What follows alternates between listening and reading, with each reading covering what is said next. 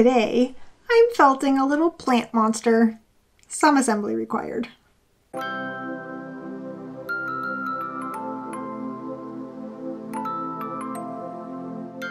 For some reason, I felt like making a little monster this week, probably getting into that Halloween spirit. So, I'll be making a little carnivorous plant, but I want him to look like a cute little baby plant that will probably wreak havoc when he grows up. Let's get to it! I'm going to start by building an armature. I'll just use some green pipe cleaners, wire cutters just in case, and a little plant pot. I'll make a little circular base and try to add a little structure for strength. I'll use a few more pipe cleaners to make the stem. This circle on top will hold up his head, so I'll add another pipe cleaner for even more strength. I don't want him to droop too much. Now that my frame is done, I'll add this scrap wool around the base so that he can sit nicely in the pot.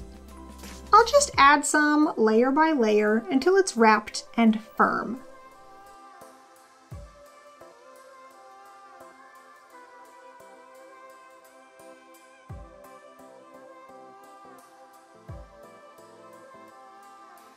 Now, I'll add some of these mossy looking browns for dirt.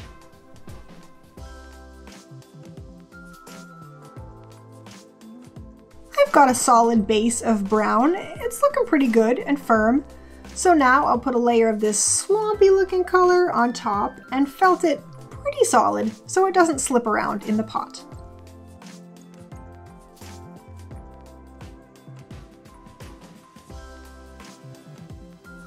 Here we go. I feel like he's pretty secure in there. Next, I will wrap the stem.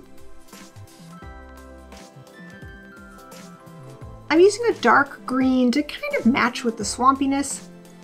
I'll tack in the end here at the bottom and then wrap this thin strip pretty tightly up and around to the top. As I go up, I try to make sure that I'm overlapping enough so no pipe cleaner fuzz sticks out. At the top, I'll just felt that end in, and then I can gently poke any bits that seem loose. Next, I will do just the same thing with the leaf stems. Ta-da! All stems are covered. Now I can figure out the head. I'm planning to make an upper jaw and a lower jaw, get them to be the shapes that I want, and then build it all together on the frame.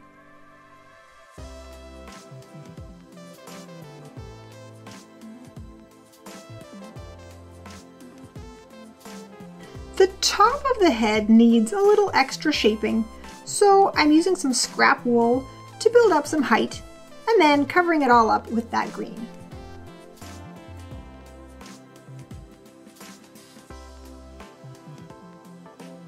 Here are the basic shapes for his head, and now I will just poke them all over for a while to firm them up. If they're too squishy and fluffy, I find them harder to attach together and to cover up with other colors. So while they're still separate, I will felt them as much as I can possibly stand. There we go. They're pretty solid.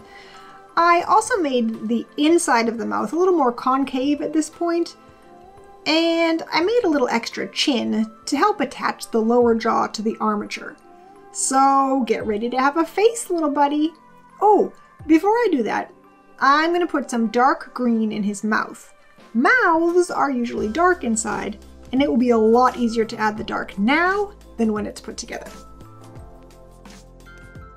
Now we're ready. I'll sandwich the two pieces of bottom jaw around the pipe cleaner.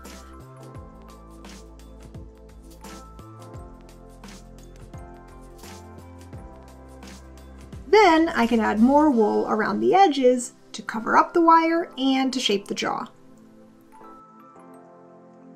When the bottom jaw is attached, I can add the top. I'll start tacking it on from inside the mouth, then I can add more green in the back to really build out the shape and strengthen the connection. I think I'll add a little oval of dark green at the back of the mouth for a few reasons. First, I want to blend the top and bottom jaws together to look like one piece, but also it will help add a little structure to the mouth and let it stay a little more open. Oh man, it looks really funny. Kind of like a little dinosaur. Anyway, this green is a little brighter than he wants to be, so I'm going to add thin little wispies of these greens over the top. If it all works out, it should also add a nice depth and texture.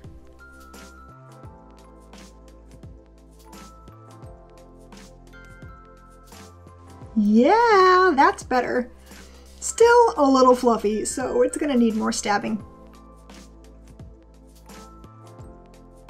The transition between the stem and his head is a little weird, so I'll just add some little leafy bits to make it blend a little better.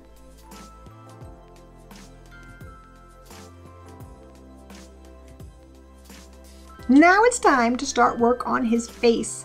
This might be weird, but I'm pretty sure he needs lips. I will use a dark purpley maroon color and make a wider bottom lip and a littler top lip. And I'll just make sure that's all felted. And next I can make some eyes.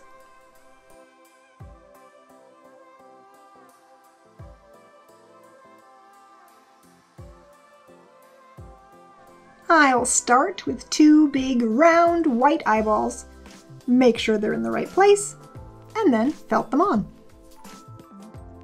I will give him big pupils with plenty of room for eye sparkles. Ha ha ha ha! Yikes. I definitely want to overdo the eye sparkles so he looks very cute. And I think I've done that. Now I think he needs some kind of eyebrow, eyelid type of thing. Dark is weird. Let's try lighter. Also weird, but better, I think. Ha! He's starting to look pretty cute. I've made him some little squarish teeth, not too many. I'm hoping they'll look like baby teeth, just starting to grow in.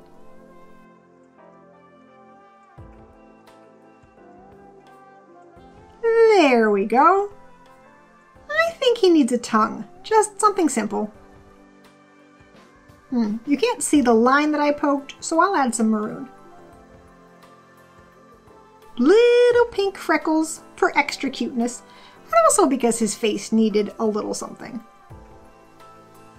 Yay! He looks very cute.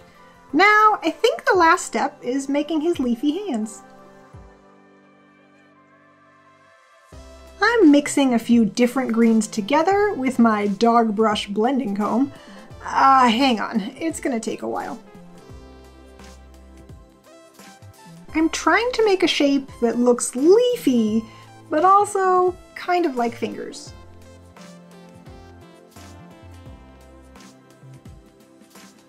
I think they need dark green leaf veins.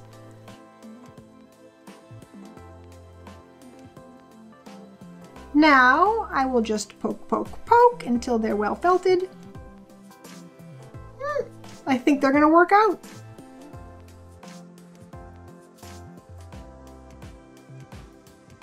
Ta-da! Oh, yeah, they look just right. Now I will just carefully felt them on. Remember, there's wire in there. I don't want to break my needle.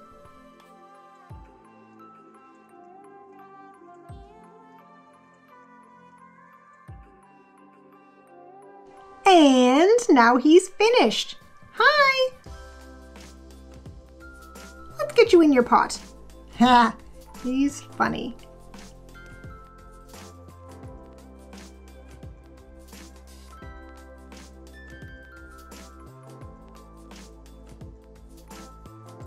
Well, there you have it, my little baby plant monster. If you enjoyed this video, feel free to give it a thumbs up.